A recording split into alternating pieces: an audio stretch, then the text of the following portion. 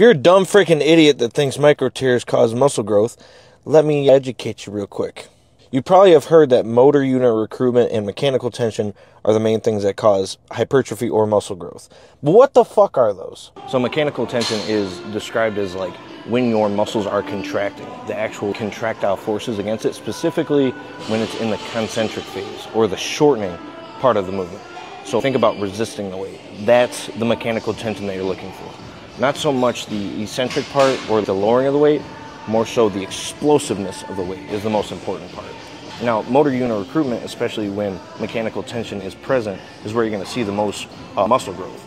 But what exactly is motor unit recruitment? Well, your muscles are made up of big fibers, and those are the motor units.